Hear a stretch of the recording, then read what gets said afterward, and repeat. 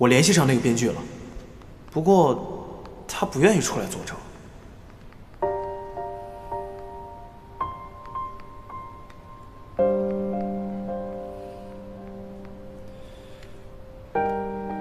帮我把他约出来。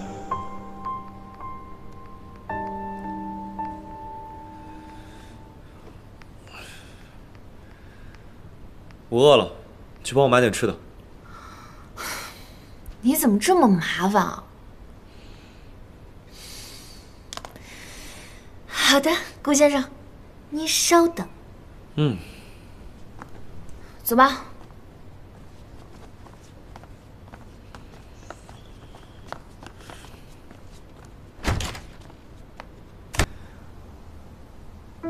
我是小水琴的朋友，我希望你能说出真相。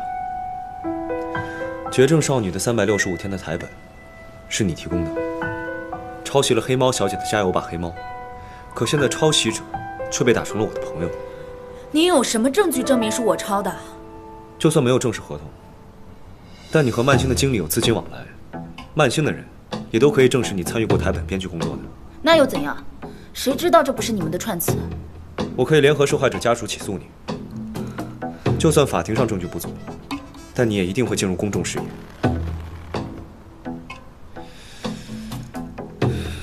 我那位朋友的遭遇你也看见了，网友们可没有法官那么理智。为什么要这么逼我？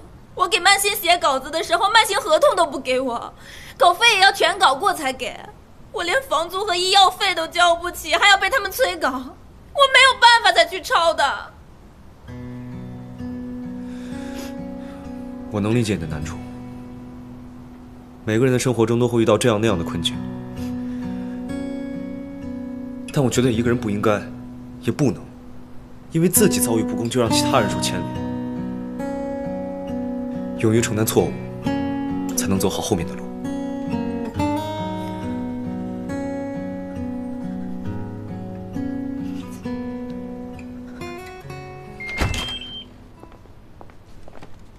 顾南征，顾南征，饭给你买来了。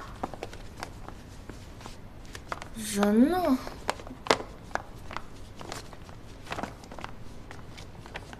顾南征，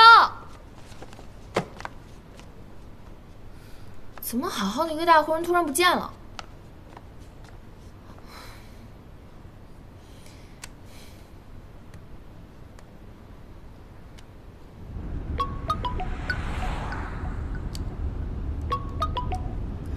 喂，喂，你去哪儿了？我马上就回来。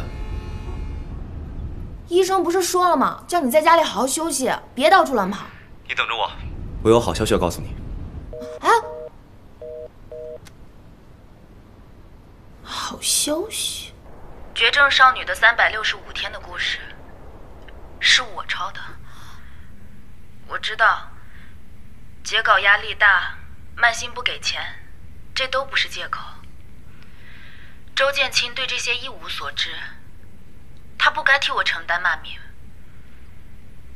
今天，有位小水琴的朋友找到我，跟我说了一句话。他说，我们每个人总会遇到这样那样的困境，但我们不应该，也不能因为自己遇事不公，就让无辜的人受牵连。要勇于承担自己的错误，才能走好后面的路。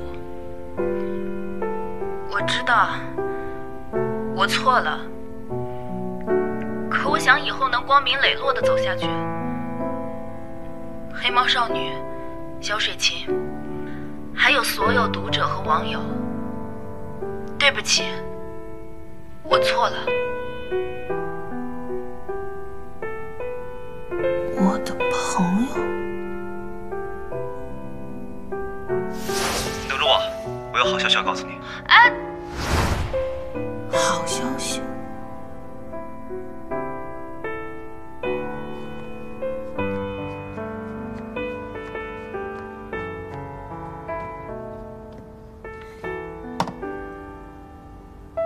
吃点水果吧，大小一致的。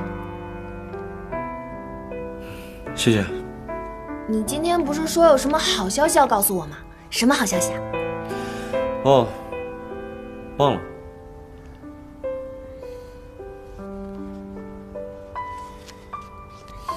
你今天是不是去找台本编剧了？其实我都做好背黑锅的准备了，我没有想到你居然能说服他帮我澄清。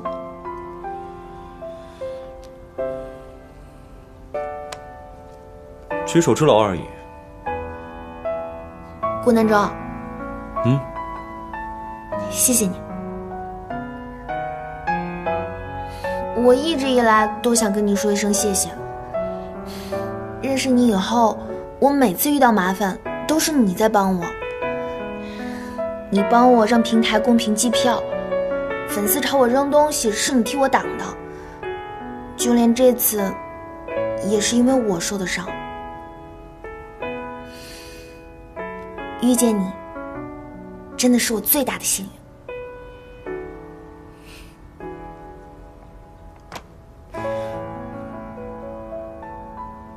那你想怎么报答我呀？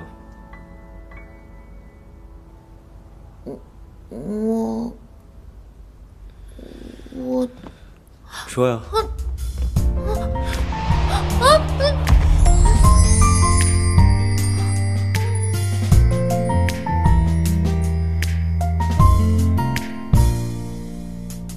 那些日常摩擦的花火，如天台流星划过。抬头那一刻，治愈内心的软弱，不害怕在人海中淹没，哪怕我沉默不说，心里柔软的角落，也只允许你触摸。这是不是又是你设计的偶像剧桥段？不是的，你怎么会这么想呢？我对你一点非分之想都没有。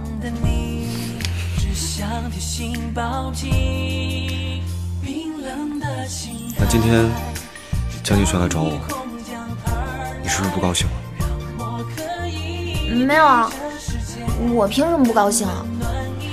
你想太多了，静轩姐人挺好的。真的吗？